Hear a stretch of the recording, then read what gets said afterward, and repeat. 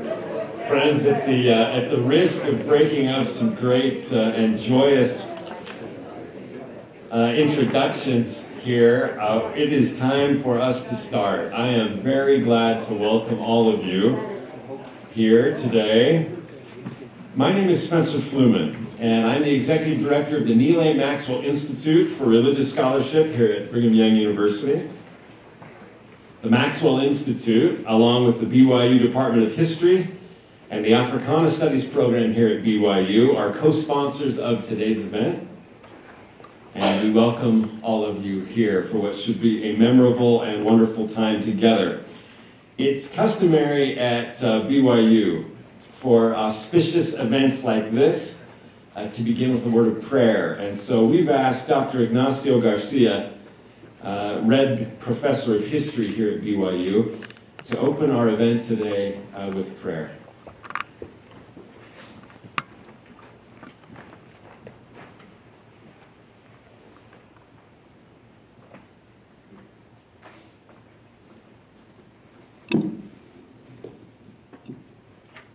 Our Heavenly Father, how grateful we are for this opportunity to meet here as individuals, as scholars, as those who are interested and those who have been impacted by the priesthood revelation.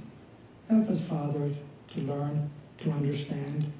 Help us to be inspired and motivated, to be instructed, but particularly help us to know the things that we need to know about this incredible moment in the life of the church, that it may allow us to look within ourselves and think about all the things that we don't always understand, that we can't articulate, that often trouble us.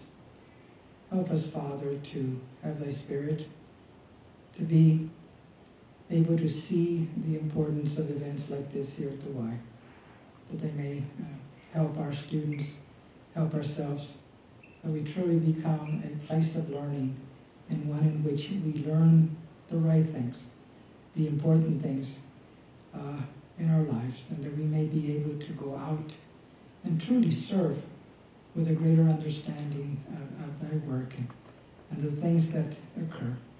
Help us to understand adversities. Help us to understand the complicated history that is part of our reality and existence in this world.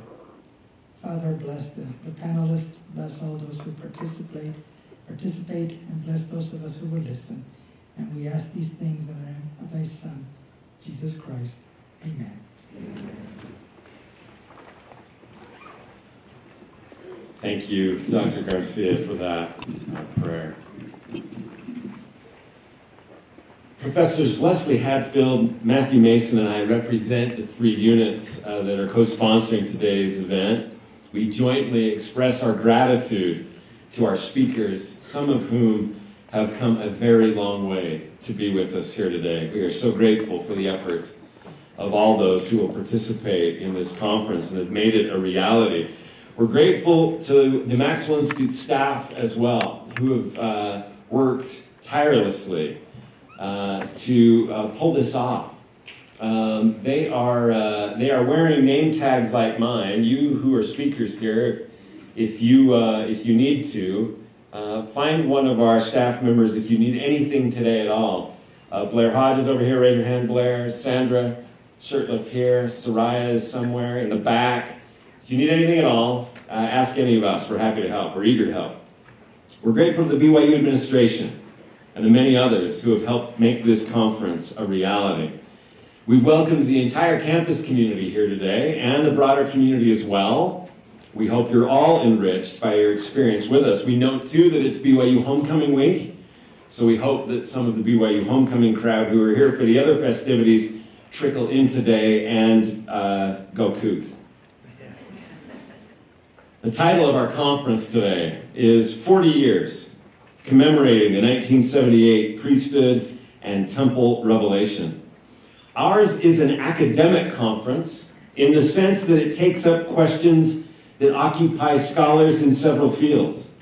Some of the perspectives shared today will use academic tools to examine our topic and convey findings in academic language. But we realize that for many people speaking, And for many of you in the audience, this is emphatically not an academic exercise only. Accordingly, some of the speakers today will layer academic concerns with personal or religious ones. That is by design. In the end, I suspect that narrative and experience will figure today as centrally as argument and evidence. Perhaps as much as any topic in Latter-day Saint history, ours today proves William Faulkner's truism. Quote, "The past is never dead. It's not even past."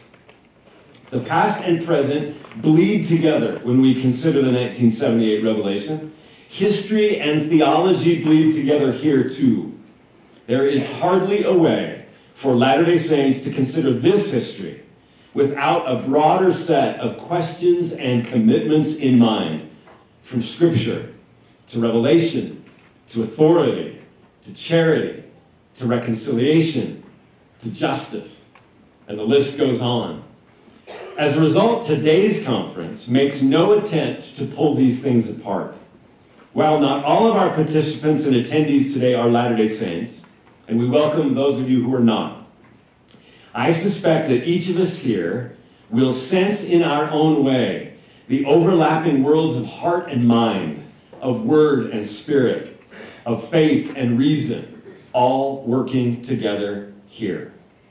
So, in this conference, we wrestle with history and theology, with past and present and future. We wrestle with inequity, with mystery, with covenant promises, and with what future we want and how to get there. As organizers, we ask for your patience with perspectives that may challenge you. We ask for your generosity, for views that are new. In some ways, candidly, we intend this conference as a religious act, one of deep listening and grace. We ask you to consider that the person sitting next to you may experience this history and these questions quite differently than you do. Regardless of your perspective, heavy theological questions attach themselves to this history. All the more reason for generosity today. And certainly let's note that we bear these questions unequally. Saints of color often cannot consider these questions as mere abstractions, but as burdens, present in virtually every religious setting. As one BYU student of color said to me recently, simply, it's exhausting.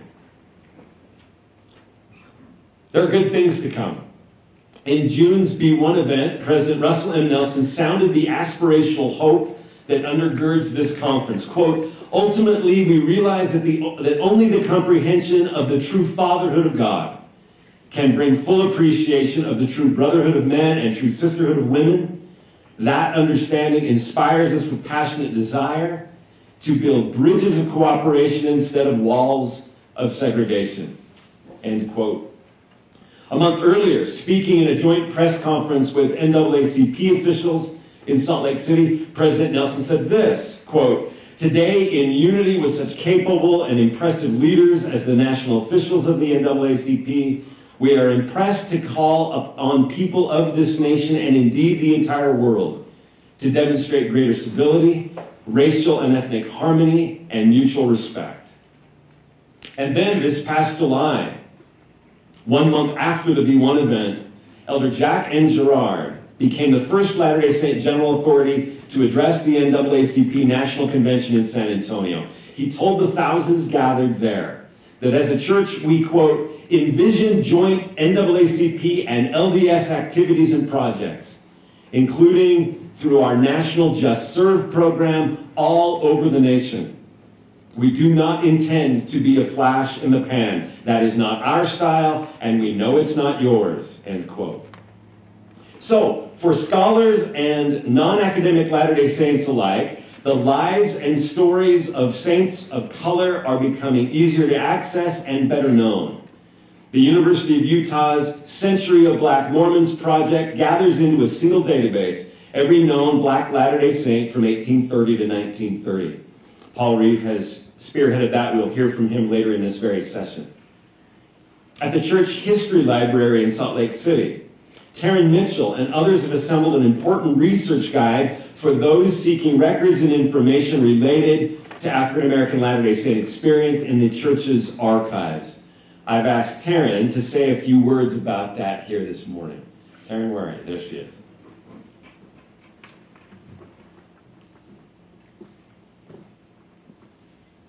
Hi, I'm Taryn Mitchell. I'm an archivist at the Church History Library. I'm also working on becoming the subject matter expert for Blacks in the church. Some time ago, I went to our director and I asked what we could do as the church to help celebrate the commemoration of the 40th anniversary. And one of the ideas that we came up with was creating a research guide to help people learn more about the resources that we have about Blacks at the Church History Library, and also to give a background and a history of membership within the church. So I have our landing page up on the screen, and the research guide is just right here, and you can click on it. In making this research guide, it broke our research guide mold, so we're currently trying to figure out the best way to present it. So not all the information is up here. I submitted a 30-page timeline of events that coincide with what was happening in the church at the time with Blacks, with what was happening with Blacks all around the world. And so we're trying to figure out the best way to put that up online. And this is going to be a living document. So as we get more collections and such, we will be adding to this document. And so while you're doing your research, this document will always be changing. I wanted to create this so that people would realize that there are other Blacks in the church besides Janan and James and Green Plate who did great things, such as Joseph T. Ball Jr. and Lewis K. Walker, and just to give people more resources and different ideas of the contributions that have been given to the church by Blacks. Thank you.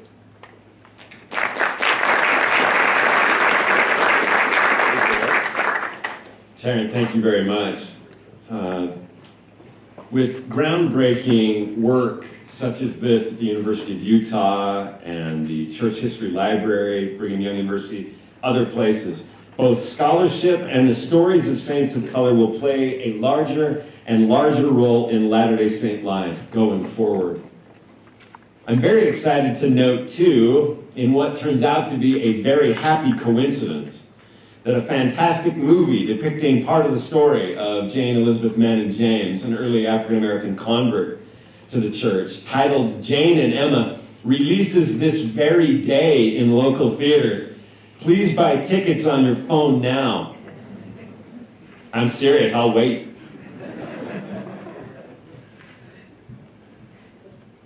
Someone needs to buy a ticket right now. It's going to get awkward. There are all sorts of reasons to buy tickets for this great movie. The Church of Jesus Christ of Latter-day Saints Foundation and the Bonneville Charitable Foundation just yesterday announced that they'll make matching donations of up to $40,000 to the NAACP based on your ticket purchases, so get going. Please buy tickets even if you can't see the movie. It's a great coincidence with coinciding with our conference today. So now we turn our attention to this opening session. This opening session engages the history prior to 1978 as a way of getting us to be thinking about the Revelation's varied meanings. I begin with a sad note, actually. Our planned first speaker, Dr. Sylvester Johnson of Virginia Tech University, is not able to join with us today. Weather disruptions related to Hurricane Matthew in his neck of the woods spoiled his connecting flight, and we regret that he'll be missing the conference. We'll certainly regret not hearing from him today. So today, we'll hear first from Janan Graham Russell. Janan is a doctoral student at Harvard University. Her research interests currently center on conversion and acculturation among Haitian Latter-day Saints in South Boston, emphasizing the role of aesthetics in developing contemporary theological narratives on race and gender. Her work has been featured in 2 books, Mormon Feminism, Essential Writings, published by Oxford in 2015, and a Book of Mormons, Latter-day Saints on a modern-day Zion, published in 2015. Her work's also been featured in The Atlantic, online, and in the Deseret News.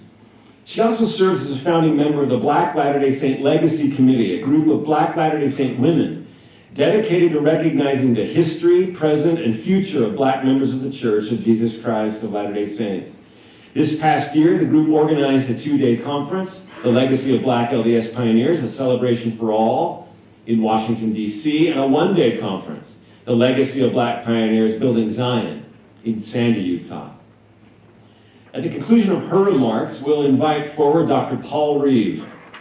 Paul's the Simmons Professor of Mormon Studies at the University of Utah, where he teaches courses on Utah history, Mormon history, and the history of the U.S. West. His book, Religion of a Different Color, Race and the Mormon Struggle for Whiteness, received 3 Best Book Awards. His digital database that I just mentioned to identify all known Black Mormons between 1830 and 1930 is now live at centuryofblackmormons.org. After those 2 presentations, we'll invite forward Dr. Lerone Martin to provide a response to their work. Dr. Martin is Associate Professor of Religion and Politics at the John C. Danforth Center on Religion and Politics at Washington University in St. Louis.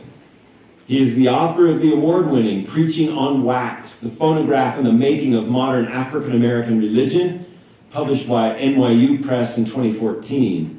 In support of his research, Dr. Martin has received a number of nationally recognized fellowships, including those from the National Endowment for the Humanities, the American Council of Learned Societies, the Woodrow Wilson National Fellowship Foundation, and the Louisville Institute for the Study of American Religion. His commentary and writing have been featured in the New York Times, the Boston Globe, the Atlanta Journal-Constitution, as well as CNN. He is currently writing a book on the relationship between religion and national security in U.S. history. That work will be published by Princeton University Press. We'll have time for a Q&A session after Dr. Martin's response. I'll moderate that segment. At the appropriate time, I'll ask those with questions to come forward to a mic that will be located here in this aisle to my right. And I'll ask that those who come to ask questions, please state your question in the form of a question. Please check yourself that it is in fact a question. Please be brief. Please give the microphone to the usher or facilitator when you've asked your question. And please feel free to follow up with any of the panelists afterwards if you want further dialogue, to give time for other folks to ask questions. We apologize in advance if time does not permit us to get to everyone's question. Hopefully you all grabbed a program as well. This will be the first of 3 sessions today. We invite you to those. And now would you join me with a round of applause to welcome Janan Graham Russell forward.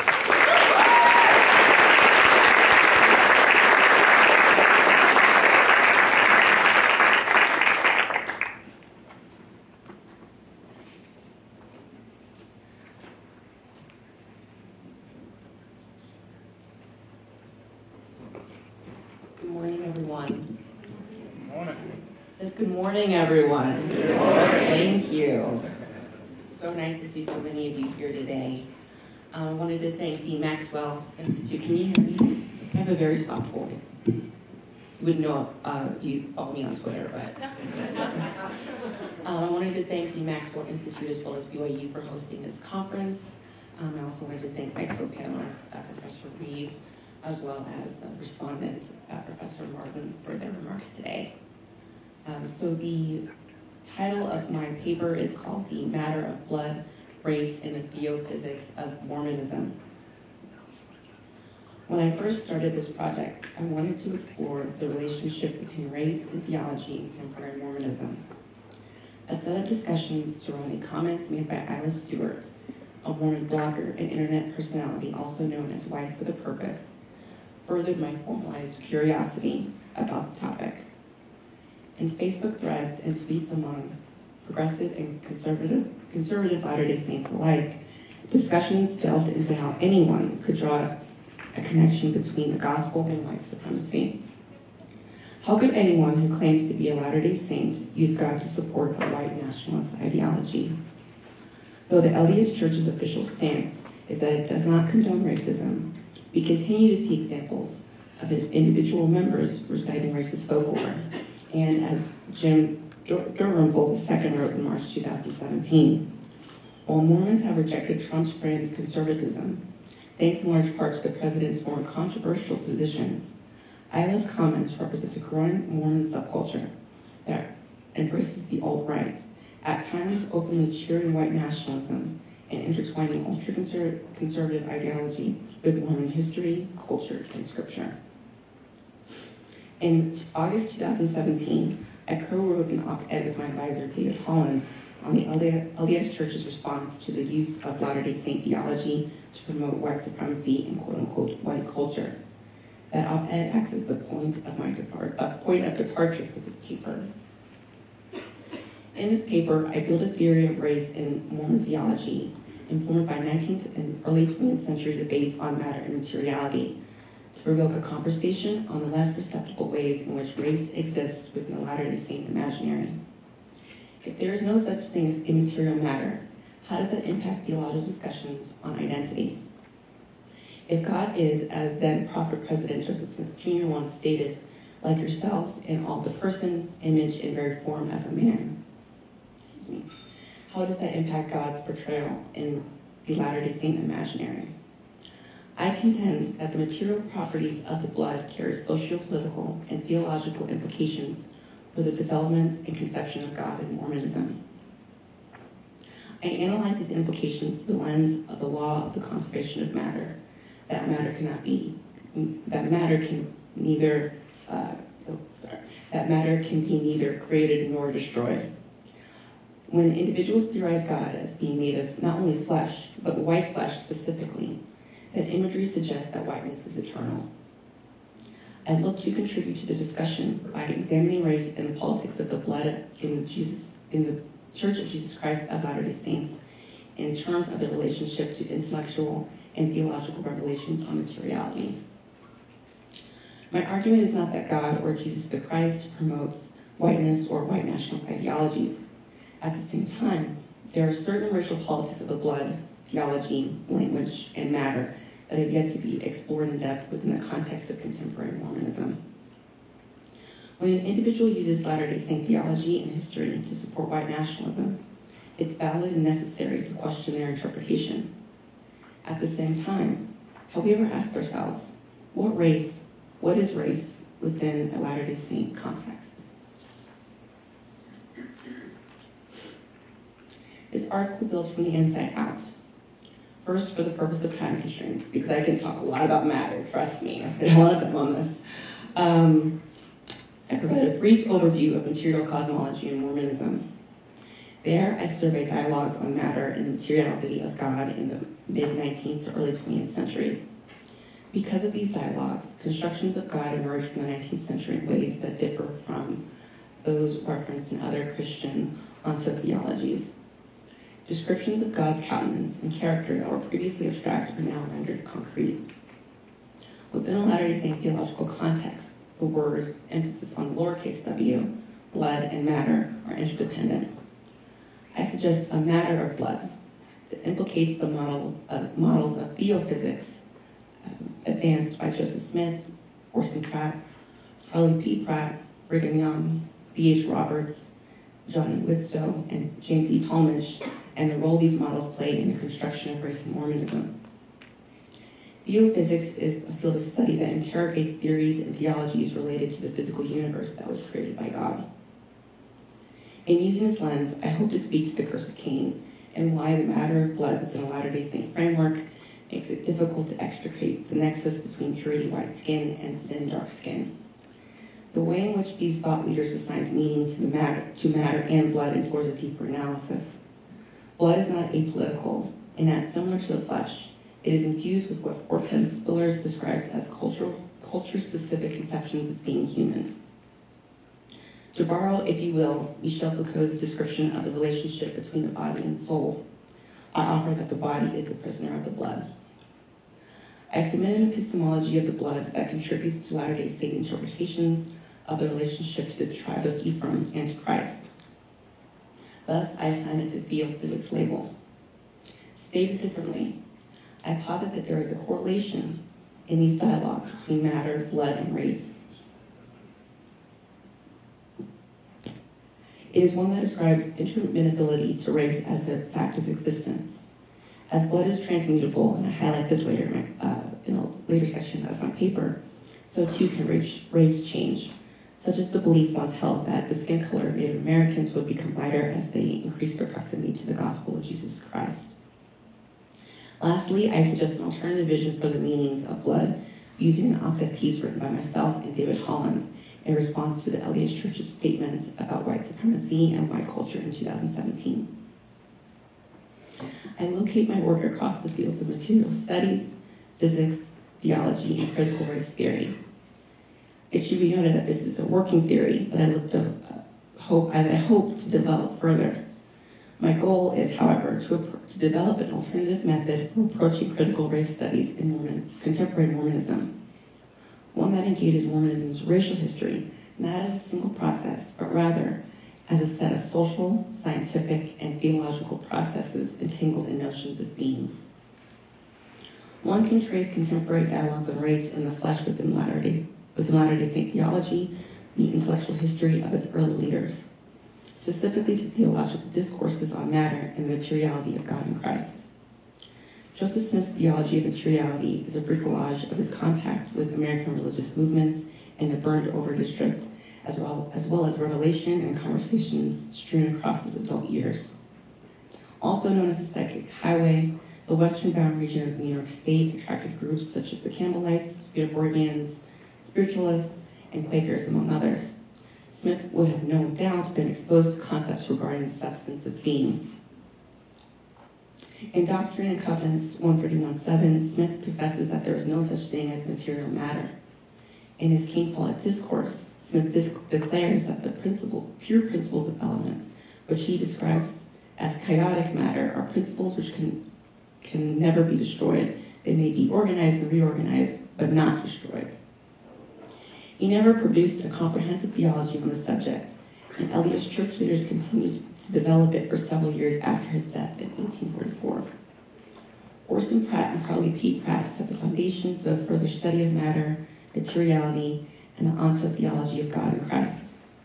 In his 1849 treatise, The Absurdity of Immaterialism, Orson Pratt gives an exhaustive account of material cosmology, arguing for the physical basis of Mormon cosmology. His philosophies engage the work of Galileo, Laplace, Newton, and Descartes, among others. In one section, Pratt expounds upon Smith's premise that an immaterial substance cannot exist. Space is boundless, he argues, and as such, all substances are contained therein.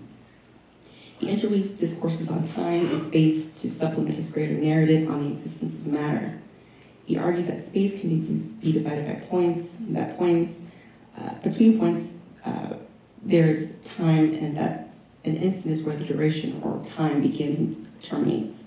He follows with the definition of matter that proves to be significant, in that he defines it as something that occupies space between any two instants. It suggests that matter has a distinct purpose, which he alludes upon throughout his essay. It also suggests that matter has bounds or laws from which it works.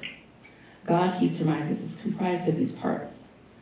Pratt believes God's composition differs from other types of matter, making God's entire being unknowable. However, he also states that God's person is comparable to the sort of matter that is perceptible. The substance of his person occupies space the same as other matter. It has solidity, length, breadth, and thickness, like all other matter, Pratt writes. Pratt admits that God is a spirit, but argues that the premise of an immaterial being is contradictory. Immateriality is another name for nothing, he adds, a statement that lends itself to my later discussion on the materiality of race. His brother, Crowley P. Pratt, invested in the work of material cosmology, building on the idea of God's person being in fact the same species of man. Parley's perhaps most recognized work on materiality and matter can be found in his 1845 article, Materiality. Pratt begins, God the Father is material, Jesus Christ is material, angels are material, spirits are material, men are material. From the late 19th into 20th centuries, LDS church leaders continue to develop Mormon cosmology centered on the impact of matter. Matter, whatever it is, John Woodstow writes, is eternal, however, a principle of the highest theological value. Woodstow again points to the indestructibility of matter in his treatise, Joseph Smith as Scientist, a contribution to Mormon philosophy, as foundational to modern science. Joseph Fielding Smith in 1936 explains, some of our writers have endeavored to explain what an intelligence is, but to do so is futile, for we have never been given any insight into this matter beyond what the Lord has fragmentarily revealed. We know, however, that there is something called intelligence which has always existed. It is the real eternal part of man, which was not created or made. This intelligence combined with the spirit constitutes a spiritual identity or individual. James E. Talmage, author of Jesus the Christ, opines on the relationship between the permanence and transmutability of existence in the Articles of Faith, a series of lectures on the principal doctrines of the Church of Jesus Christ of Latter-day Saints. While existence is eternal, he writes, and therefore to being there was never a beginning, there will never be an end. In a relative sense, each stage of organization must have had a beginning, and to every phase of existence, as manifested in each of the countless orders and classes of created things, there was a first, and there will be a last. Other LDS church leaders theorized on intelligence and intelligences, plural, as a constant in the universe. Harold B. Lee points to an intelligence that was crafted in the spirit. Roberts draws a line between immaterial matter and immaterial substance.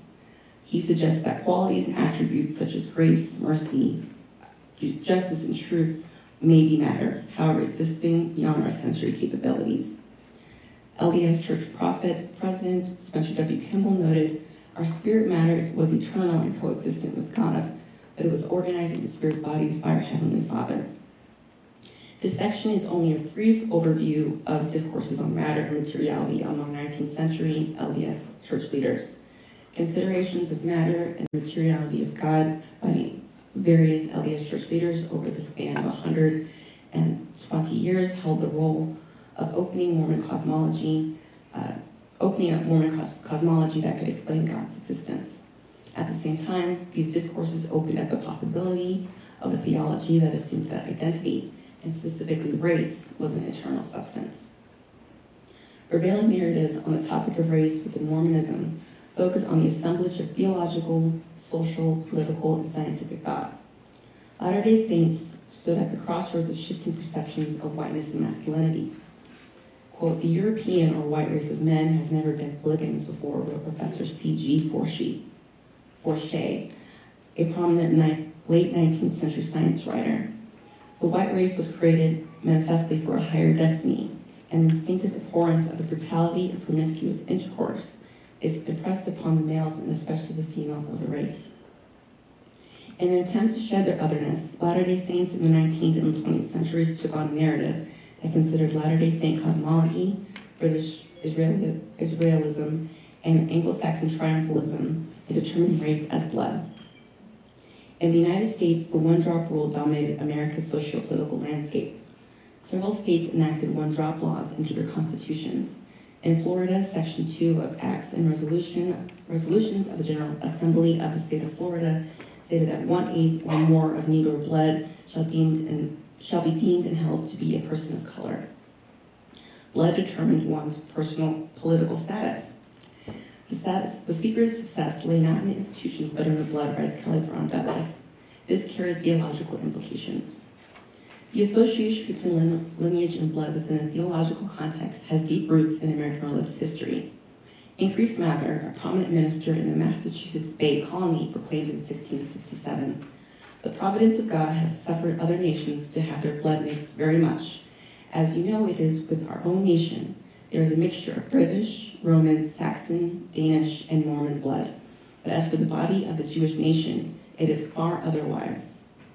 His sentiments echoed predominant notions of the purity of Jewish ancestry, undergirding later associations between the purity of Jewish ancestry and physical features. Quote, well-marked Israelites,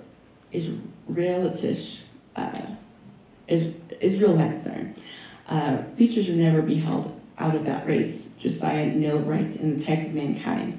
The complexion might be bleached or tanned, but the Jewish features stand unalterably through all climates.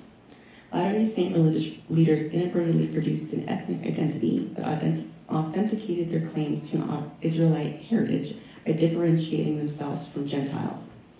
Receiving the Holy Spirit, Smith claimed, provoked a spiritual and physical transformation, purging out of the old blood of the Gentiles and replacing it with the blood of Abraham. If the Spirit can rebel, writes Orson Whitney, surely blood can, even the blood of Israel, in forsaking its first love, turn away from the God of Abraham, Isaac, and Jacob. You understand who we are, Brigham Young writes. We are the house of Israel, of the royal seed, of the royal blood. In comparing this statement to his comments that most of the Anglo-Saxon races will be of the blood of Israel, one may observe an unfolding narrative that binds blood and race. Race in Young's narrative becomes matter via the blood. When Young pronounced that no person having the least particle of Negro blood can hold a priesthood, his words rendered the restrictions into the socio-theological and social scientific. In a way it hadn't before, black, as a state of existence, was implicated in Mormonism's cosmic narrative. The attitude of the church with reference to Negroes' rights to first presidency in 1949 remains as it has always stood. It is not a matter of direct commandment of the Lord on which it is founded the doctrine of the church from the days of its organization. 20 years later, a letter published in the Improvement Era, a magazine for young men in the LDS faith, David O. McKay and his two counselors, Hugh B. Brown and Eldon Tanner, commented on the status of members of the LDS Church. The seeming discrimination by the church towards the Negro, they explain, it is not something that originated with man, but goes back into the beginning with God. After years of speculation about the origins of the priesthood and temple restrictions, growth of the LDS Church in Brazil and Africa, and deliberation among his counselors, LDS Church Prophet President Spencer W. Kimball pronounced in 1978 that by revelation the Lord has confirmed that the long-promised day has come when every faithful, worthy man in the church may receive the holy priesthood with power to exercise its divine authority and enjoy with his loved ones every blessing that flows therefrom, including the blessings of the temple. Accordingly, all worthy members of the church may be ordained to the priesthood without regard for race or color. Shortly after the priesthood announcement, a number of Latter-day Saint-affiliated hospitals in Utah arranged to accept blood from Consolidated Blood Services for the Intermountain region. Today, the LDS Church's official stance concerning the previous restrictions is that there are no clear insights into the origins of this practice. For Brigham Young and various LDS Church prophet presidents and leaders, race was absolute. It personified more than one skin color. Like other forms of matter, eternity was inscribed into characters on every particle, every character on every particle. It was a statement of righteousness and character. White in Latter-day Saint theology symbolized purity, a purity that manifested in one's countenance and flesh, while white, black, and dark have been reinterpreted to signify one's character. The period of time in which these associations were made, alongside the nature of the association between words and material objects, make it difficult to fully divest the white purity and dark skin dualities. These imaginings made their way into the flesh of God in Jesus the Christ. Switching gears, I return to Robert's discourse on grace, mercy, justice, and truth, and thinking about blood, matter, and race in Mormonism. Specifically, his definition of the terms as matter, albeit less perceptible, and how that can be applied to adapting the theophysics of Mormonism to a set of liberatory practices. Race matters in all senses of the term. I'm weary of the theory of colorblindness because of its ability to privilege those who are able to ignore race. Instead, I want to counter the theophysics of race in Mormonism with an alternative theology to the matter of blood, using the theme of continuing revelation from the Deseret News op-ed piece by myself and David Holland. The capacity for the pursuit of grace, truth, mercy, and justice is ingrained in LDS theology. It was almost stated, and now, as ye are desirous to come unto the fold of God, and to be called his people, and are willing to bear one another's burdens, that they may be light, yea, and are willing to mourn with those that mourn, yea, and comfort those that stand in the need of comfort, and to stand as witnesses of God at all times and all things, and all the places that ye may be in. Latter-day Saints often refer to the atonement in our testimonies of Jesus the Christ. However, what aspects of the atonement are we talking about? What did that reconciliation require? The atonement is the most poignant example of grace, mercy, truth, and justice, and was revealed through Christ's death and resurrection. It is in that the blood of Christ contains these things. When we see images of Christ in Latter-day Saint art, we never see him in his most vulnerable form, beaten, bloodied, and in immense pain. At the same time, one reads a profuse expression of grace, mercy, justice, and truth. Father, forgive them, for they know not what they do. Today, you will be with me in paradise. Behold your son, behold your mother. My God, why have you forsaken me? I thirst. It is finished. Father, into your hands I commend my spirit. When one partakes of the blood of Christ every Sunday, one symbolically, for a small instant, is altered, becoming one with the body of Christ and the body of the church. Just as the body can be imprisoned by the blood, the body can also be freed by the blood of Christ. As Gordon B. Hinckley once wrote, may the Lord bless us to work unitedly to remove from our hearts and drive from our society all elements of hatred, bigotry, racism, and other divisive words and actions. The tools to dismantle all elements of hatred, bigotry, and racism are there. They've always been there, never created nor destroyed. The essential doctrine of living revelation, the op-ed reads, holds that God can and does continually speak in order to bring his children toward an ever clearer understanding of his mind, will, and heart. While I continue to wrestle with the implications of an eternal existence of marked difference, the application of the law of the conservation of matter contextualizes possibilities for an alternative future. On the indestructibility of matter, B.H. Roberts proposed, let it be noted that the definite amount of matter has not been annihilated, but merely changed into something else, namely into energy, radiant energy. With that, I close with the last paragraph from the op-ed. The Book of Mormon opens with racialized identities, but its prophetic narrative pushes towards a beautiful climax in which those separations cease. Likewise, the church in this dispensation has its history with racial divisions, but, as with the other divine plot lines before it, its trajectory points unmistakably to a future when such things shall be overcome. Thank you.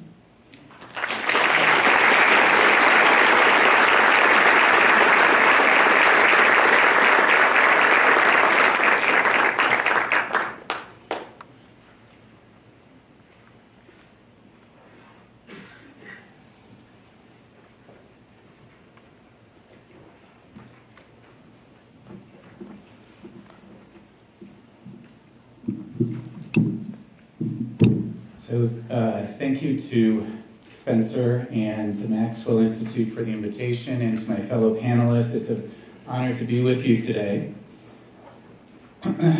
Edward Strutt Abdy, a British official on tour of the United States in 1833 and 1834, was interested in prison reform and in observing the American penal system. In the process, Abdy became interested in much more than American prisons. Upon his return to Britain, he published a 3-volume and wide-ranging tome of his visit. In it, he reported on the rise of a new religious sect in America, the Church of Christ, whose members were more commonly called Mormonites or Mormons. Abdy noted that he did not have a chance to visit a Latter-day Saint community or meet with Latter-day Saints in person, but he did hear reports about them and did read from the Book of Mormon, their new book of scripture. From what Abdy could glean, the Latter-day Saints were open in their attitude toward those with whom they interacted. In fact, Abdy pointed to this very openness as one potential source of tension between the Latter-day Saints and broader American society. He noted that Ohio Saints honored, quote, the natural equality of mankind without accepting the Native Indians or the African race. Abdy pointed to a specific verse in the Book of Mormon for further evidence of his assessment, especially its lofty ideal that all are alike unto God, including black and white, bond and free, male and female, and heathen, Jew, and Gentile. With such an expansive vision articulated in the Latter-day Scripture, it was no wonder that they were persecuted, Abdy wrote. In his mind, the Book of Mormon ideal that all are alike unto God, including black and white, made it unlikely that the saints would remain unmolested in the state of Missouri. As Abdy saw it, the perception that Mormons were too inclusive earned them fear and scorn in a national culture that favored exclusion, segregation, and even extermination of undesirable races. Massachusetts Governor and Latter-day Saints, Massachusetts Governor and Latter-day Saint Mitt Romney's bid for the White House in 2012 revealed the near polar opposite racial problem for Mormonism in the 21st century. This is an op-ed that Lee Siegel wrote for the New York Times, calling Romney the whitest white man to run for president in recent memory. All of our presidents, except for President Obama, have been white, but Romney's Mormonism made him the whitest. So in moments of rich historical irony, rather than not white enough, Latter-day Saints in the 21st century were perceived as too white. Understanding the arc of that story, from not white enough to too white, helps us understand how it was that in 1831, Joseph Smith could receive a divine mandate to preach his gospel message unto every creature. And yet, by 1920, the LDS First Presidency could argue that our mission is not directly to the Negro race. It also helps us to understand why it was that in 1978, Spencer W. Kimball, then prophet and president of the Church of Jesus Christ of Latter-day Saints, needed a revelation on racial matters in the first place. Kimball's 1978 revelation began the long and slow process of overturning 126 years of racialized policies, teachings, and practices. An assessment of that long and slow process 40 years later is what brings us together today.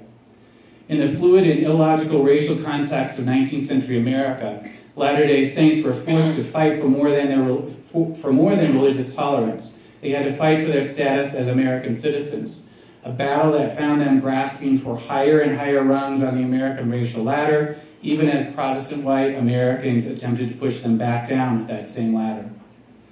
As I see it, the Latter-day Saint racial story has far less to do with supposedly divine curses than it has to do with the power of whiteness in American history.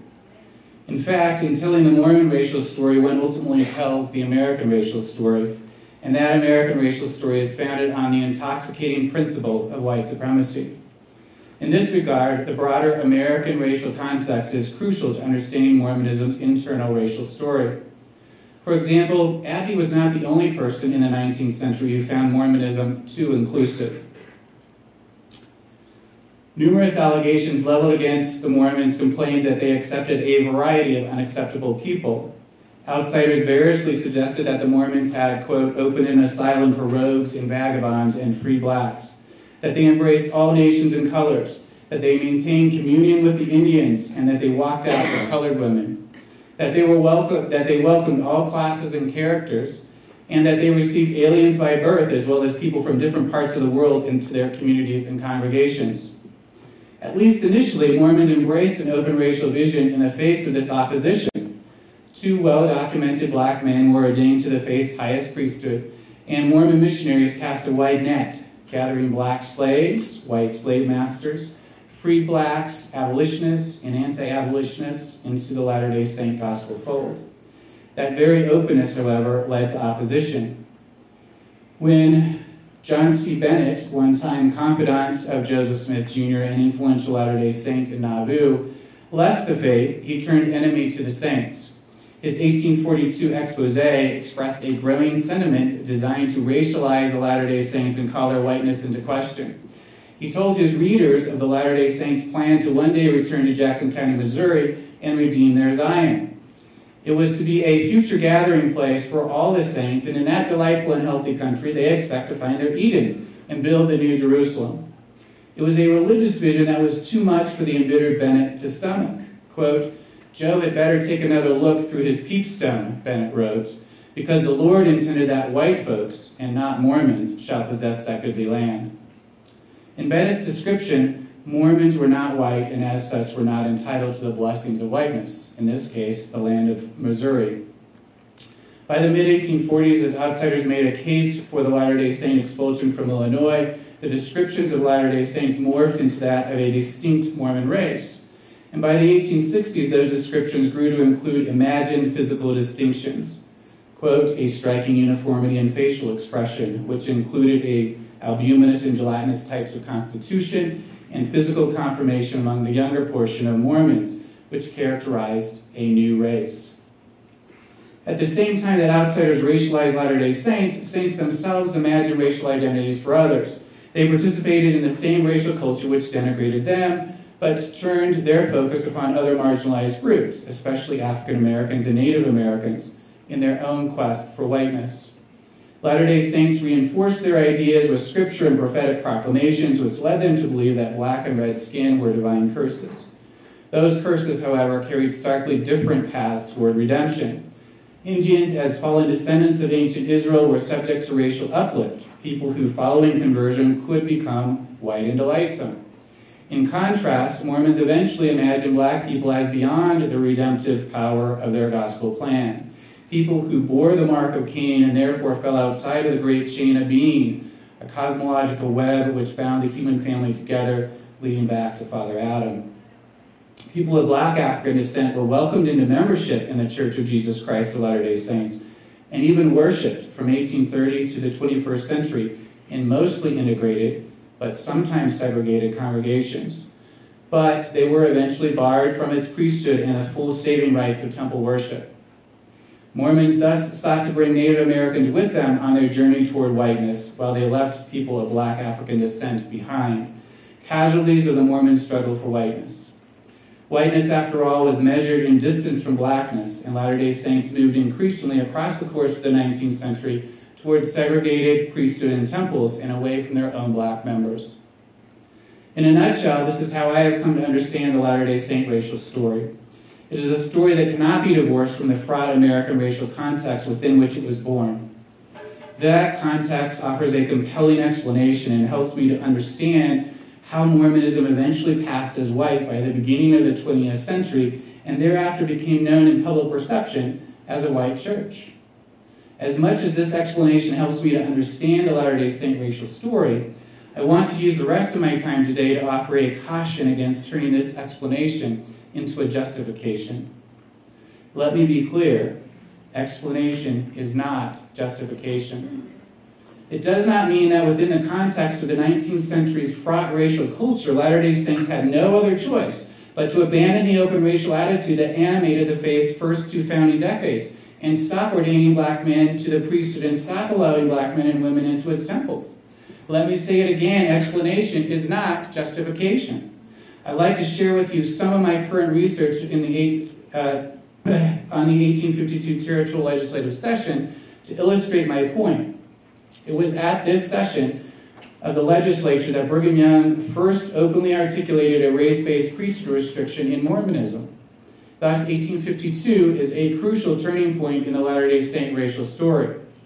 The Utah Territorial Legislature, in fact, passed two laws that legislative session which held deep implications for matters of race in Utah Territory and in Latter-day Saint theology. The All-Mormon Legislature passed a black servant code designed to regulate white slave masters who had brought their black slaves to Utah Territory, and an Indian indenture bill designed to regulate the long-standing trade in Native American women and children, which predated the Latter-day Saint arrival in the Salt Lake Valley. Latter-day Saint apostle and legislator Orson Pratt argued against passage of both bills. An important point to keep in mind. Legislators had choices, and Pratt articulated two of them. Similar to gradual emancipation codes passed in several northern states in the wake of the American Revolution, Utah territorial legislators in 1852 enacted a form of gradual emancipation that freed no one then a slave. In Pennsylvania, for example, legislators enacted a gradual emancipation bill in 1780, which ensured that those then living as slaves would continue as slaves for the remainder of their lives. Children born to a slave mother after the passage of the Pennsylvania bill would become indentured servants to their white masters until they reached 28 years of age, at which point they would become free. As two historians of the Pennsylvania law concluded, it was a cautious document that protected the property rights of slaveholders and freed no slaves. As a result, 40 years after the law went into effect, the 1820 census still reported 211 slaves in the state of Pennsylvania. more than Utah Territory ever counted. 20 years later, there were still 64 people held as slaves, even though Pennsylvania was long considered a free state in the political context of the day. Utah fit this pattern, a territory that enacted a form of gradual emancipation in 1852 that freed no one then a slave, but defined them legally as servants. Although Utah legislators did not specify, they did imply that the children of those servants born after the law was passed would be free. The law did not last long enough for that to play out in practice, however, so that it is difficult to tease out exactly what the legislature had in mind for the rising generation of servants born after the law was passed. The United States Congress resolved the issue in 1862 when it freed all slaves held then in U.S. territories, including those in Utah. The racial priesthood restriction, which Young first openly articulated to the legislature, however, was not subject to congressional repeal, but became increasingly entrenched in Latter-day Saint theology, so much so that it was only removed by divine repeal after 126 years. Understanding the nuances of this 19th century context does not automatically justify the choices legislators in Utah and across the North made to keep human beings in bondage against their will. Utah territorial legislatures were not trapped in a historical context somehow outside of their control. It is not an act of presentism, that is, superimposing present-day values and understandings on the past, to hold those legislators accountable for their choices. People in the 18th and 19th centuries regarded slavery as immoral and evil and acted on those recognitions to free their slaves. Immediate emancipation was an option, as was individual manumission. Territorial legislators in Utah could have concluded that Utah Territory was de facto free soil, and in the absence of a positive law enacting slavery, the slaves then in the territory were free. They had that option, and Orson Pratt vehemently encouraged his fellow legislators to choose it. Pratt called slavery a great evil and warned the legislative council that if they permitted slavery in Utah Territory, they would be under greater condemnation than a slaveholder in the South who inherited his slaves, because they would be authorizing slavery in a territory where it did not already exist. Shall we introduce this evil in our midst? Pratt queried. No. I hope there is wisdom, light, and intelligence enough within the bosoms of this honorable council to spurn the idea with indignation. Far from being trapped by historical circumstances, legislators chose to perpetuate a system of unfree labor. They could have spurned the idea with indignation, as Pratt urged, but they chose bondage and white supremacy instead. Pratt was on the right side of history, a fact he attempted to make clear to his fellow legislators. Slavery was on its way out across the globe, and he shuddered at the thought of sanctioning it in Utah. When in our situation we are legislating in the capacity of people who desire to serve God, in the capacity to be the most benefit to the nations abroad, is it not known to this honorable council the light in which slavery is looked upon by almost every enlightened nation or heathen? They look upon it with disgust. Pratt here alluded to the fact that the British Empire had abolished slavery in 1833, although it compensated slaveholders, designated former slaves as apprentices, and established 2 stages for the abolishment of their servitude. Pratt urged his fellow legislators to join the international trend toward freedom. Wherein can it be expedient for us to suffer slavery to come into this territory when we can avoid it, he wondered. Shall we hedge up the way before us by introducing this abominable slavery? No, my voice shall be against it from this time until the bill shall pass, if you are determined to pass it. Although legislators made several important revisions to the bill that Pratt wanted rejected, they were ultimately determined to pass it. As Pratt contended, it was enough to cause the angels in heaven to blush. In the end, the Utah Territorial Legislature passed the Servant Code over Pratt's objections. That does not mean, however, that his arguments fell on deaf ears. The Servant Code, in particular, emerged from the legislative session in a crucially modified form, likely as a result of Pratt's strong voice of opposition. The original version of the bill stipulated that, quote, the master or mistress or his, her, or their heirs shall be entitled to the services of the said servant or servants and his, her, or their children until the curse of servitude is taken from the descendants of Canaan, unless forfeited as hereinafter provided. The final version of the bill, which passed into law drop the key phrase, and his, her, or their children, until the curse of servitude is taken from the descendants of Canaan. In the absence of that phrase, the law that passed eliminated the perpetual nature of the bill and made it into a form of gradual emancipation, similar to such gradual emancipation laws previously enacted in the free states of Pennsylvania and New Jersey. Even though Pratt did not win his debate with Brigham Young over the servant code, in the longer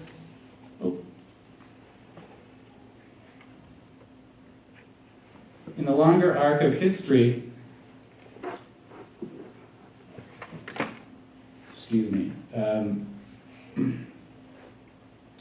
Pratt has clearly been vindicated. Wherein can it be expedient for us to suffer slavery to come into this territory when it can be avoided, he argued. It would not be a sin to keep it out. Why, it would give us a greater influence among the other nations of the earth, and by that means save them. Shall we hedge up the way before us by introducing this abominable slavery, he wondered. It was a probing question that now bears the weight of 166 years of history. It was also a question which Mormonism is only now beginning to reckon with, 40 years after the lifting of its racial priesthood and temple restrictions. My discussion of the debate between Young and Pratt has focused on slavery, not priesthood, and I've done so for a purpose. In the various talks I've delivered on race and Mormonism over the past 3 years, I've never encountered an audience member who has defended Young's stance on slavery. But I continue to meet people who defend his position on priesthood. Why is that? It is easy to recognize that Young was wrong in his defense of slavery, but why do Latter-day Saints sometimes struggle to acknowledge that Young was wrong in implementing a priesthood ban in the very same speech? Consider these 3 different lines from Young's 5th of February, 1852 speech. Quote, "We just as well make a bill here for mules to vote as Negroes or Indians. We cannot find within men upon the earth who are of the seed of Cain any that possess knowledge and sensibility enough to vote." Number 2, quote, "What we are trying to do today is to make the Negro equal with us in all our privileges. My voice shall be against it all the day long." Number 3, "If there never was a prophet or apostle of Jesus Christ spoken before, I tell you, this people that are commonly called Negroes are the children of Cain. I know they are. I know they cannot bear rule in the priesthood in the first sense of the word." Why do Latter-day Saints sometimes try to justify and defend number 3 while they tend to be repelled by 1 and 2? Sentence 3 is grounded as much in white supremacy as 1 and 2. Perhaps Latter-day Saint leader President Gordon B. Hinckley asked the better question in 2006. How can any man holding the Melchizedek priesthood arrogantly assume that he is eligible for the priesthood, whereas another who lives a righteous life but whose skin is of a different color is ineligible? What Hinckley's question helps us to see is that prior restrictions were based on arrogant assumptions grounded in racism. New attempts to justify the prior restrictions, no matter how well-meaning, are therefore arrogantly assuming that a white man was eligible for the priesthood, whereas another who lived a righteous life but whose skin was of a different color was ineligible. Every justification is grounded in the same arrogant assumption. In 1852, Young admitted in his debate with Pratt, "I may vary from others, and they may think I am foolish and short-sighted." Even still, he said, I know more than they do." From the vantage point of the 40th anniversary of the June 1978 revelation, Young was indeed foolish and short-sighted, and Pratt proved to know more than Young did. For us to bind the African because he is different from us in color is enough to cause the angels in heaven to blush, Pratt warned. "Let me make my conscience to be clear from this," Pratt concluded, in a sentiment that might better represent the Church of Jesus Christ of Latter-day Saints plea in 2018 than it did his own appeal in 1852. Thank you.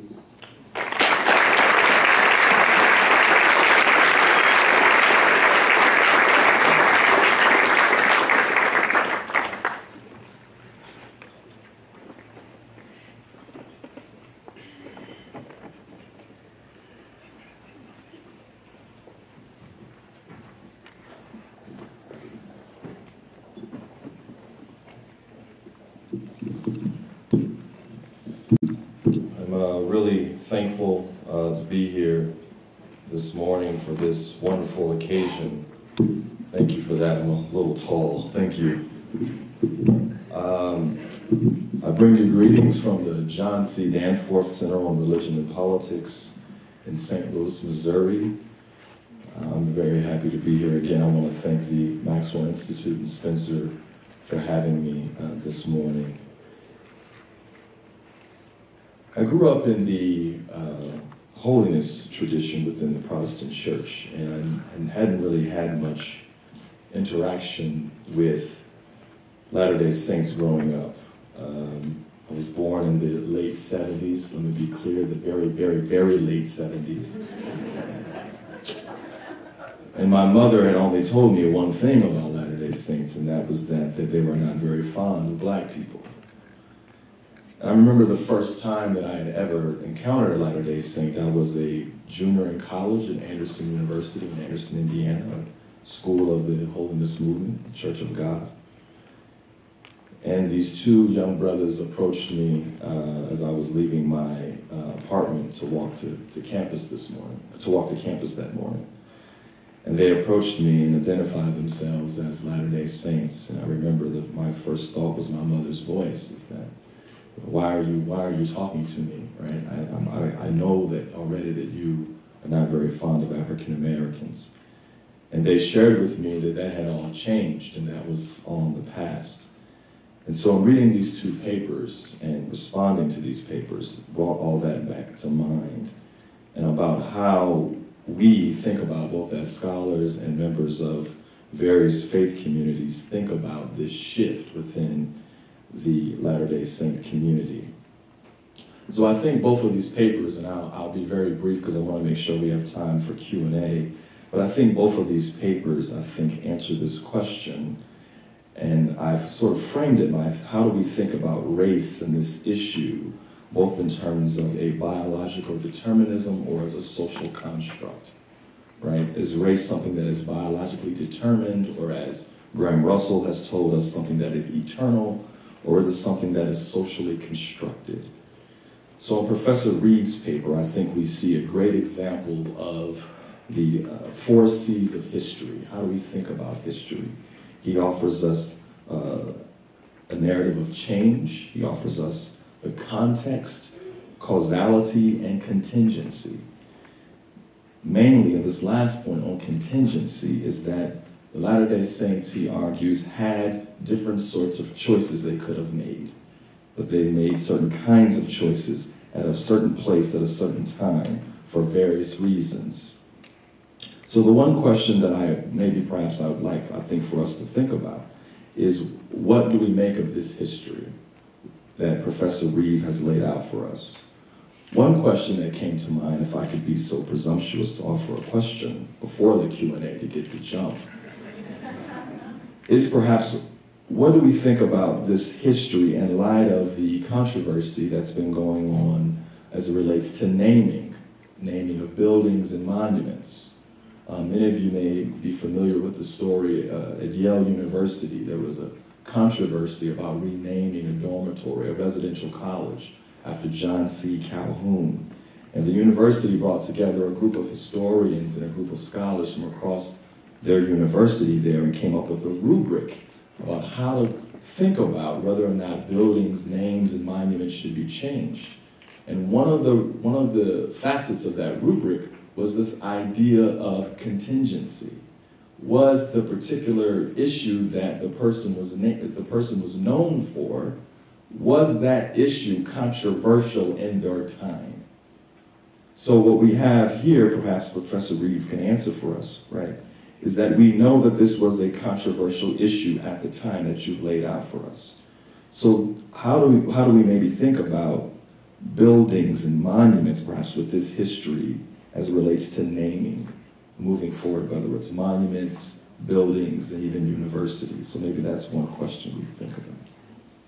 Now, Professor Reeve ends the conversation about why perhaps is this issue often explained and justified, and I think Graham Russell's paper offers us one example of that. She shows that one of the downfalls of trying to explain this through biology, that race is somehow biologically determined, right? That's problematic and leads us to some very scary places. Graham Russell then instead offers for us a number of things, including in the wonderful editorial that she wrote with her advisor about this question of plot line, about the divine plot line and moving forward, and how the divine plot line leads us to communities that are more egalitarian and equal. But the one question that I think that raises for us about this question of divine plot line, again, to get the jump, is perhaps how are we to make sense of that as it relates to the divine, especially those of us who have been kissed by the sun, or those of us who are people of color? What are we to make of that, about what the divine thinks of us if we think about the divine plot line?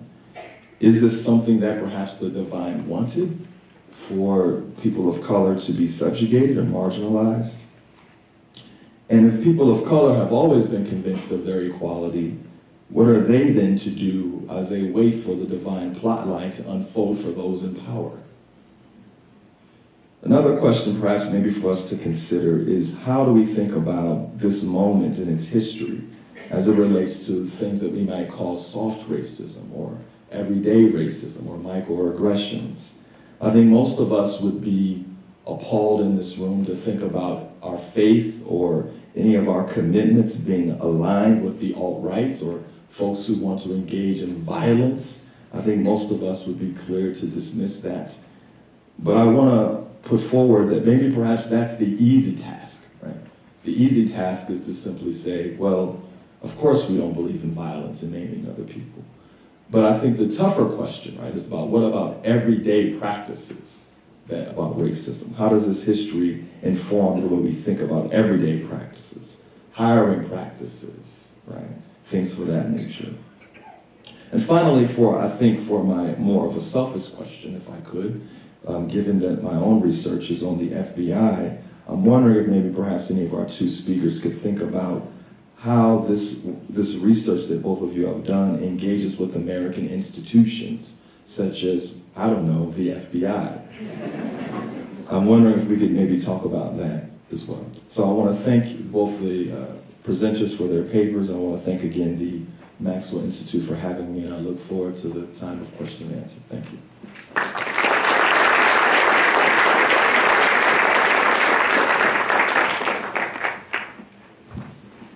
Now we'll invite Paul and Janan to come up and take a seat with Lerone here.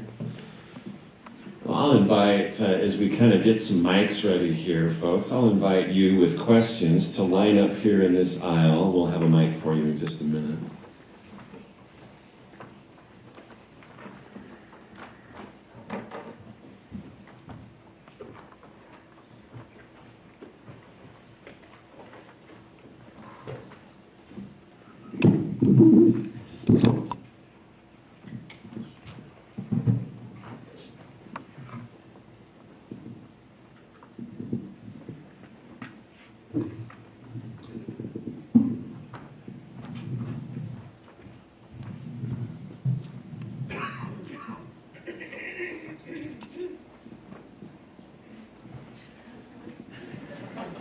I did leave myself one. What I'll do, I think I'll give this one to you, Soraya. And I'll grab this one. I'll let Paul and Janan, you and Lerone, you can pass that one between the two. Why don't we let Janan and Paul respond to Dr. Martin's questions if you'd like, and that'll give time for people to come here, if indeed anyone comes here. Yeah, good.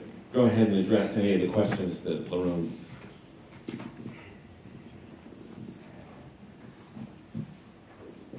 Is this on? Yeah, okay.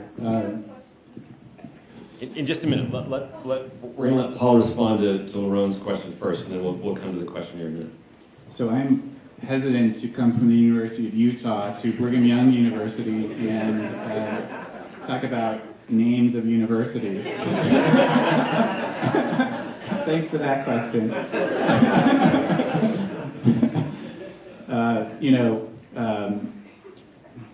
I address it in the book, Brigham Young in 1847. So I don't see Brigham Young as inherently racist, right? But certainly what he said was drenched with racism in 1852. I should point out that in 1847, he's on record with an open racial attitude. And so we see a transition in Brigham Young's thinking about race from 1847 to 1852. He talks about, we don't care about the color in 1847 to William McCary, a Black Latter-day Saint who is complaining about the way he's being treated amongst fellow Latter-day Saints at winter quarters. When McCary says, well, I don't have a position of power within the Latter-day Saint tradition, Brigham Young refers favorably to a black priesthood holder. He refers to Q. Walker Lewis, who is a black man ordained to the Melchizedek priesthood in a Lowell, Massachusetts branch. He says, we have one of the best elders in African in Lowell, a barber. And he's giving basically the profile of Q. Walker Lewis. So he's referring in 1847 favorably to a black priesthood holder. So we also have to understand the complexity of his own evolving position. Now, after he stakes out his position in 1852, he doesn't deviate from it. He uses the curse of Cain as his explanation for the priesthood restriction and never deviates from it. Sticks with that for the rest of his life. Yeah, I mean, I think there are implications, and we should think through them, and we should be aware that that's a part of the Latter-day Saint racial story, and understand that there is the capacity for good and bad in all of us, and understand what that means when we pick names. So I'm right there with you. There are implications, and I don't think Latter-day Saints have done a great job of thinking through those implications, understanding the depth of the kind of racism that Brigham Young expressed in 1852. And we will be publishing all of those speeches so that they are publicly available.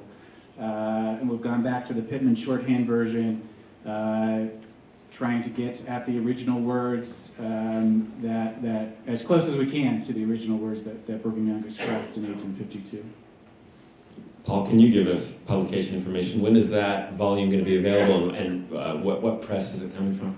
So we don't have a press yet. University of Illinois Press and University of Utah Press have both expressed interest. We're trying to, it's a documentary history of the 1852 territorial legislature. It will include Orson Pratt's speech, which had never been transcribed from Pittman shorthand. It will include Orson Spencer's speech, as well as an entire debate on the Indian Indenture Bill that had never been transcribed. And contextual information, and we're hoping 2019, by the end of 2019.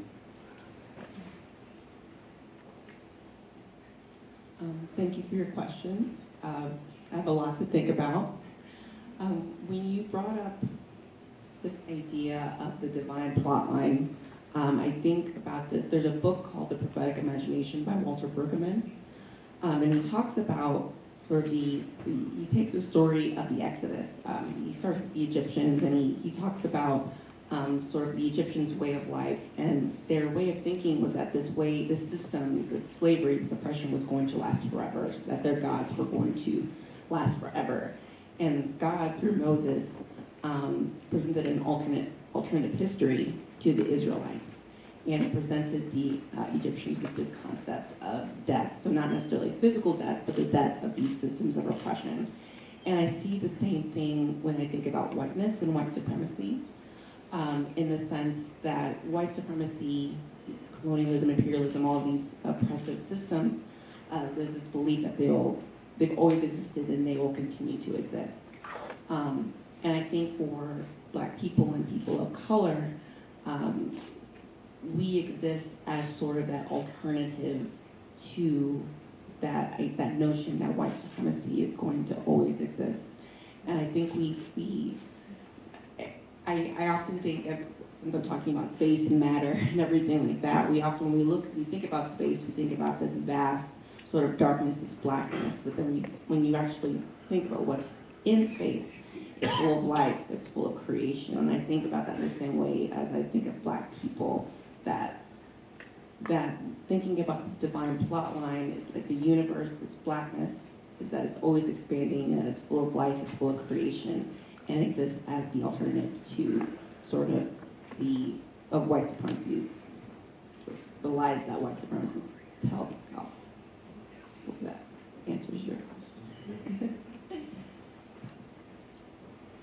Very good. We'll turn now to audience questions, so please. I have a sociology background, and I just wanted to introduce my question by commenting that my grandfather was the president of the LDS Church Mission in Chicago in the 1920s, when it had a small branch that included mainly white people, but a number of blacks who'd come north during World War I, joined the church. And he hadn't been there long when a delegation of whites came and said, either they go or we go. And I've thought to myself, I wonder to what degree the need for congregational harmony forced people to justify and come up with nonsense reasons to kind of keep people separated because they didn't want disruption. So to what degree do you see the church's position as one of, we've got to find harmony, we've got polygamy on our backs, we can't get anything else. So could you react to that statement? And I would like to make one other comment about my mother.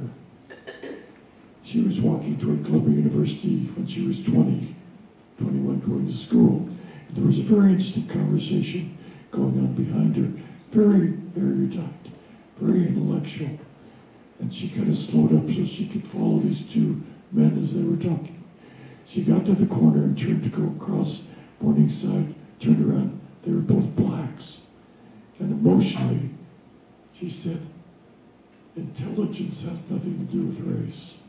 Anyway, about the harmony thing, because Protestant congregations are still separated. Comment on that, would you? So the Century of Black Mormons Project illustrates some of the issues that you're articulating. In 1909, German Ellsworth, who was president of the Northern States Mission, wrote a letter back to Salt Lake City and said, we have 3 black families in the Northern States Mission, one in Oshkosh, Wisconsin, one in South Bend, Indiana, and one in Minneapolis, Minnesota. The problem is when our missionaries bring white investigators to these integrated congregations, the white investigators don't want to stick around and worship with black people. And so he said, I've instructed my missionaries to stop preaching in black neighborhoods. So you understand how Mormonism came to be known as a white church. There was a deliberate, orchestrated effort to stop seeking out black neighborhoods to missionize amongst. He doesn't name the 3 black families in those 3 different states. We have identified and named all of them in our Century of Black Mormons project. They are now known. Nettie Kirchhoff was a founding member of the Oshkosh, Wisconsin branch. She became Sunday school secretary in a mixed race and mixed gender Sunday school presidency in Oshkosh, Wisconsin. And all 3 of these locations are fabulous stories. Elijah Banks in Minneapolis, Minnesota, taught Sunday school in an integrated congregation, but when white investigators showed up, they didn't want to worship in an integrated congregation, and it's the height of American segregation. Even in the North, these are all 3 northern examples. So yes, there were deliberate decisions made. When Latter-day Saint Marie Graves, who was baptized in Oakland, California, went to Atlanta, Georgia, and invited her friends. She found the church in Atlanta, Georgia, invited her friends in 1920 to come worship with her and introduce the gospel to her friends. The branch president came off the stand, invited them outside, and said, "This church was built by white people, and you're not welcome." She said, "I belong to the Church of Jesus Christ of Latter-day Saints in Oakland." And she was told in Atlanta she was not welcome to worship there. So those experiences are a part of our racial past and a part of our racial history. And yes, we did reinforce white segregation de facto on the local level. And, you know, by choice, we decided to stop proselyting in black neighborhoods. Just to answer your question, I think the church is making a tremendous effort to sort of bring everyone together. My question is, what does that look like? What does harmony look like? What does it look like to be one? A lot of the work that I do, or the work that I am doing right now, is with Haitians in South Boston. And my thesis is, or my dissertation, hopefully, I've about 5 years, so it might change over the course of time, but is conversion as a type of acculturation. And so I use sort of I look at the different tools that the LDS Church uses to bring people into the church. And one of the things that I've been working on is looking at the use of the French language in this Haitian ward. And if you know anything about the relationship between the French and Haitians, it's a very strained relationship for a good reason. So a majority of the members in this ward, they speak Haitian Creole, but all of the curriculum is in French. And so when you think about sort of the differences between the languages, it's not just a language difference, it's also a class difference. It's a colonialist narrative. And so when I'm thinking of this idea of harmony, you know, we have these sort of making sure all the hymns are going to be the same across the world. The curriculum being in this one language, even though people in this ward are speak a different language. I see the LDS Church moving towards a sort of white American narrative. And so that's how I'm seeing this shift towards harmony.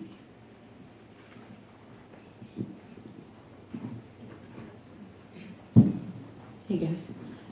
So my question, gonna try to see how I can word this.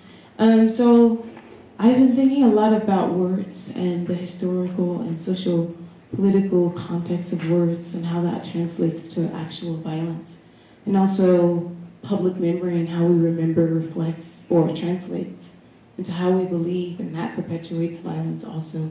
I'm on the Squaw Peak Committee, and we've been doing historical research of the word squaw and how we've been trying to rename that peak, and how by having that physical representation of that word and still having that word used, it perpetuates actual violence where Native American women are the most likely to be sexually assaulted in Utah. I'm in a Japanese internment capstone class where we talk about our public memory of what America has defined as relocation camps or evacuees instead of concentration camps and internment camps.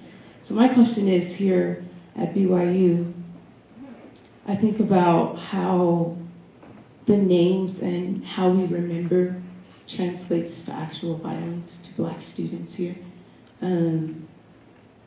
How do you think that by keeping the names that we have, such as university named after Brigham Young, such as our administration building named after Abraham Smoot, who was a prominent slave owner, such as George Buchanan, who said really racist things about Black members of the church, how does that affect the way in which we remember or which we engage and interact with Blackness? Does it have an effect on the way that BYU interacts with its Black students, where we, to a point in which we don't feel like we belong here?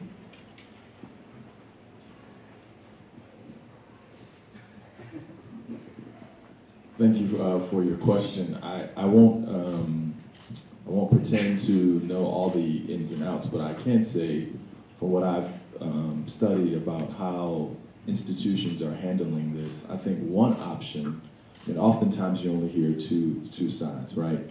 One side saying just completely take it down, remove, and the other side saying no, you can't change history. I mean, I'm actually in favor of not taking down old Confederate monuments or things of that nature, or things that have a sort of long history in this country of racism. What I am in favor of, which I think is actually educational for the public and not just for institutions of higher learning, is actually contextualizing these things, right? Putting them in the context. So, for example, you may have a statue of a Confederate soldier or a memorial. Part of that memorial needs to also include, right, about slavery. But that was actually what economy was based upon. So we need to just tell a whole story, right, as opposed to simply trying to remove it and wipe it away as if it never happened, because I also think that's violence, right? If we just kind of remove things from our past that are not pretty and that do not comport with current day ideas of morality, I think you have to contextualize them. And I think there's a number of ways that can be done, from plaques to educational tours, et cetera, et cetera, et cetera. So that's what I'm in favor of about thinking about how to contextualize these sorts of things to address your question.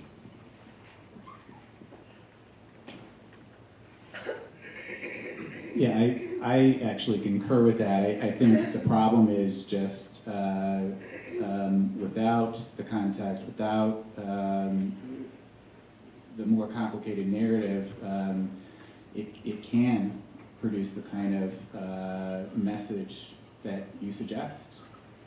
And so that, for us to be able to grapple with the complexity of the human beings that, whose names are on the buildings and statues are on the campus, right? So are there ways that the campus can think about, and once again, I'm hesitant coming from the U to suggest what should happen at BYU, right? But those are conversations that can happen and I think should happen at BYU, right? Are there ways that you can also acknowledge the fact that slavery was condoned by Brigham Young and Abraham Smoot was a slaveholder? And can we tell a more complicated story around the people whose names are on the buildings at BYU? And at the University of Utah, I mean, I'm not dismissing anyone from this. It's a conversation that should be happening. I'll add an editorial note here too, that Paul Reeve holds a degree from Brigham Young University. We still claim Paul Reeve. Next question, please.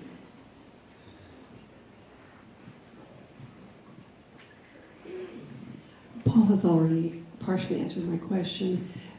I recently became aware of Lejean Carruth and Garrett Dirkmont's use of the Pittman shorthand and transcribing what was said by Brigham Young and others in the legislative sessions. And so I was wondering, to what degree will that influence how we seem to be moving towards pretty much, marking Brigham Young as a racist? Will his words that are being, that George Watts probably changed to some degree, will that come out in your publication, Paul? Will that shift how we're feeling about Brigham Young at all? Well, I can't predict how people will feel, but the 5th of February speech is just drenched in racism. I mean, those were 3 quotes, but the whole speech is just drenched. Now, Watt did transcribe the speech in 1852 into longhand himself, but that was never published in the Journal of Discourses. It was never published in the legislative minutes. It just sat in George Watt's papers. And so, and even then, if you're familiar with Lejean's work, there are discrepancies between Watt's own transcription and the Pittman shorthand. And Watt didn't transcribe some of Brigham Young's statements. And so so going back to the original Pittman, I think will probably, if people read it, will surprise people. And it should surprise people, and people should be horrified by it. The most frequently cited version of that speech is Wilford Woodruff's version. Woodruff was an apostle legislator who captured this speech in longhand. He gets about 900 words of a 3,000-word speech, and he gets things importantly wrong. And you can imagine trying to write down in longhand versus George Watt, who was capturing it in shorthand.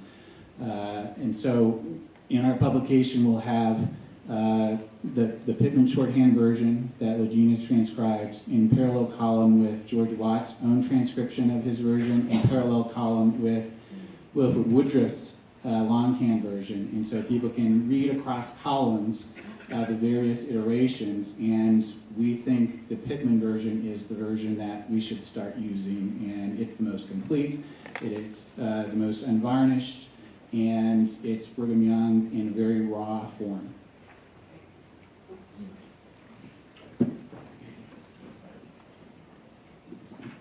So my name is Alice Haney, and I'm from Virginia, Mount Vernon State, and I'm a daughter of Billy Johnson. I know what you talk about. I knew about Brigham Young long before, and you'll be surprised to know that my father named my brother, the one after me, Brigham.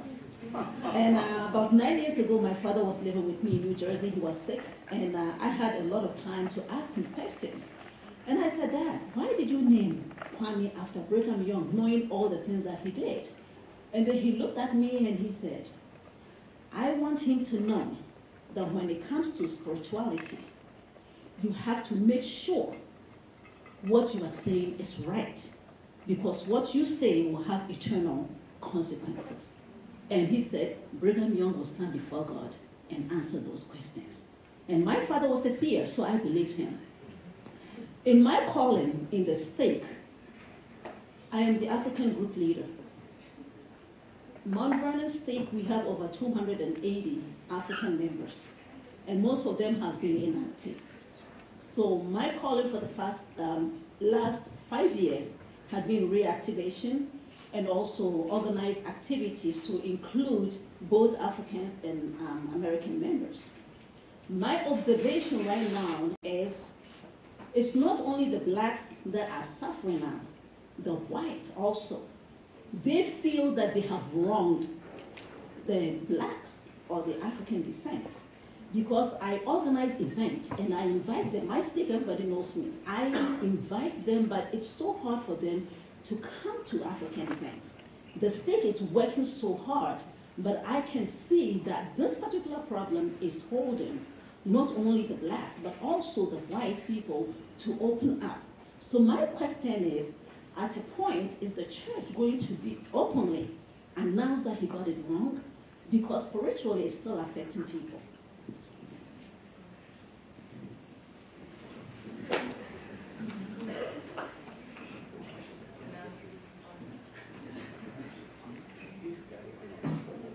Thank you for your question.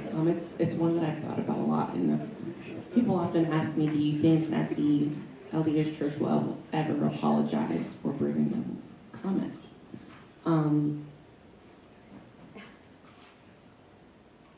I think between the priesthood restrictions and the sort of the history of quote-unquote Lamanites are some of the LDS Church's original sins.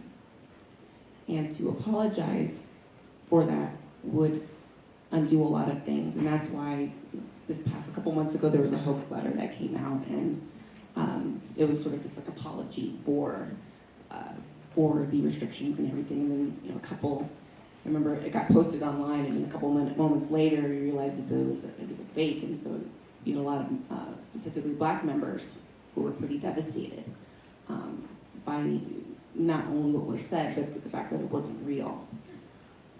But I think for the LDS Church to apologize would undo a lot of what the LDS Church is founded upon, which is sort of this fallibility of the prophets. And so if they were to admit that Brigham Young, or to say that Brigham Young was wrong, that other things could be called into question. So no, at this time, I do not believe that the Anglican Church will be able to apologize, maybe perhaps in the way that people would hope that they would.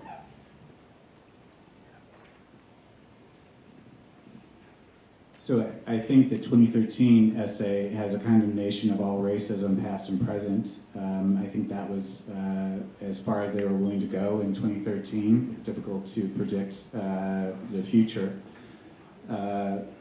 I do want to respond to, it was such a beautiful notion about your father naming your brother Brigham. The other thing that is sometimes perplexing to me is when I encounter people who immediately start to circle the wagons around Brigham Young when we start to deal with his racism as expressed in 1852. And there's an immediate sense sometimes that I get that people are circling the wagons and somehow need to defend him. And it goes to the point that Janan just made, the point of prophetic fallibility. And Latter-day Saints struggle with that issue. And I understand that. But Mormonism has a profound doctrine of eternal progression. And people seem to want to trap Brigham Young in 1852 and stake their ground around his position in 1852 because he was a prophet and he said it therefore. And they're failing to allow Brigham Young to progress eternally. Is he somewhere in the eternity stuck on his position in 1852? If Mormonism has a doctrine of eternal progression, can we allow Brigham Young to progress in the eternities? I think he wants Mormonism to move well beyond his position in 1852. And so the sense of circling the wagons just doesn't really add up to me if you factor in Mormonism's own doctrine of eternal progression. I don't see him somewhere in some dark corner of the eternities upset that Mormonism is moving forward. In fact, I see him as trying to move Mormonism forward on racial issues, his own repentance bound up in that process. And so let's let him progress eternally.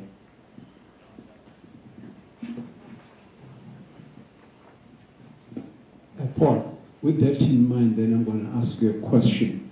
Do you think then it is correct for us in 2018 as academics to refer to him as a racist? Or do you think the term racism has a context and is a context of 1852?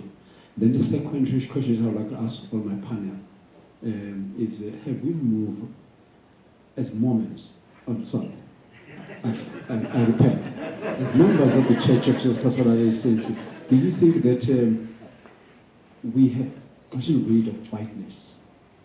I live in South Africa, in a very racialized society.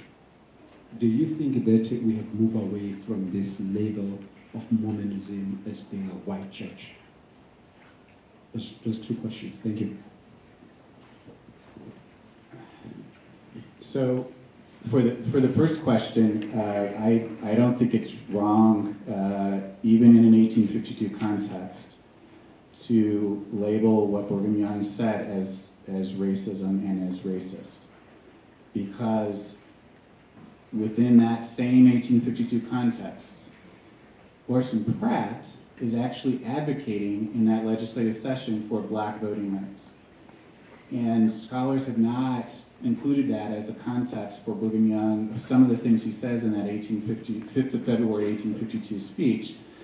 And it only makes sense if you understand they're also debating the voting rights bill. And Orson Pratt has argued for black voting rights. And Brigham Young says black people will not rule over me in this church, meaning they won't have the priesthood, and they will not rule over me in this territory, meaning they won't have the right to vote. And that very afternoon of the 5th of February, Orson Pratt pushes back again against Brigham Young. He votes against two very innocuous municipal incorporation bills. Cedar City and Fillmore, they're incorporation bills. These are just rubber stamp bills. And Orson Pratt votes against them. And the legislative minutes say he does so because they don't allow black people to vote. That's the afternoon of Brigham Young's speech that Brigham Young had given that morning, where he's saying, they won't rule over me in this territory and they won't rule over me in this church. So it's not wrong, in my estimation. It's not presentism, because people in the past, in 1852, were articulating an open racial attitude, and Brigham Young rejected Orson Pratt's vision and Orson Pratt's call for black voting rights in Utah Territory. So in that context, it's not wrong to label what Brigham Young participated in as racism, in my estimation. And then I spoke too long and I forgot the second question. Oh, is it still a white church, whiteness? I think we're still definitely grappling with that. I think it's still very much a part of who we are, and we haven't fully reconciled with it, I guess, is my assessment and my estimation. I think certainly the I'm a Mormon media campaign, and I know I said Mormon, but that was the official campaign, was an effort to claim an international and racially diverse identity for the church. And so I think, at least in terms of public perception, there is an effort to try to overcome the whiteness label. But it takes more than a public perception campaign to overcome some of the systemic kind of aspects of Mormon culture and doctrine and leadership and all of those kind of things. So I don't think we're there yet. I think it's still a part of it, and I think we have to recognize the power that whiteness played in our own history. And I hope that when Latter-day Saints can understand that as white worshipers in the 19th century, they were branded as racially different. They can understand that. If it can happen to white people, then my goodness, it can happen to anybody. Can we start using that as a process for standing in positions of empathy? Using our own racialized history to stand and mourn with those who mourn. It's part of how we identify as Latter-day Saints. It's part of who we are, who we pretend to be, and yet we still tend to separate out. I'm speaking of an American context. I'm not familiar with your context in South Africa to the same degree, but we tend to separate out when racial violence happens in America. Our black brothers and sisters might be experiencing that in a very different way than we are. And they come to church and they hear no one even pray about it, or talk about it, or suggest that anything is wrong at all. And so until we get over sort of our white security, I'm not sure that we're there yet, and I still think we do have that whiteness problem.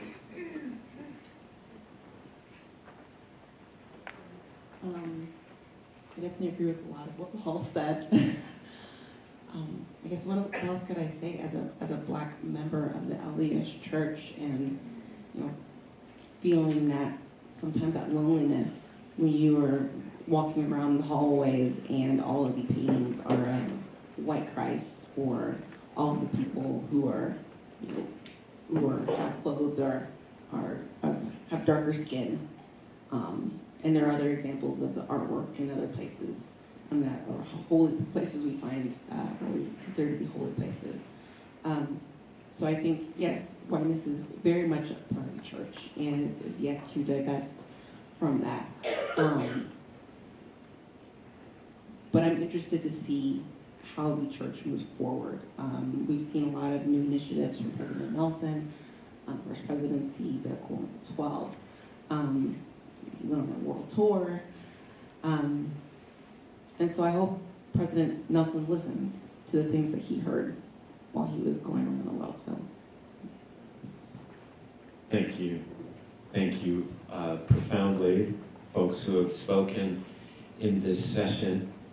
I'll close this session with just a marker of God's goodness and grace. This is atypical for an academic to close a session this way, but 25 years ago, I was a missionary assigned to the Mount Vernon Stake, sister. And two of the first three folks I baptized were from Africa. Will you please find them? I'll come if I'm needed. let's find them. That was beautiful and sweet for me. Will you all join with me in a round of applause for our panel?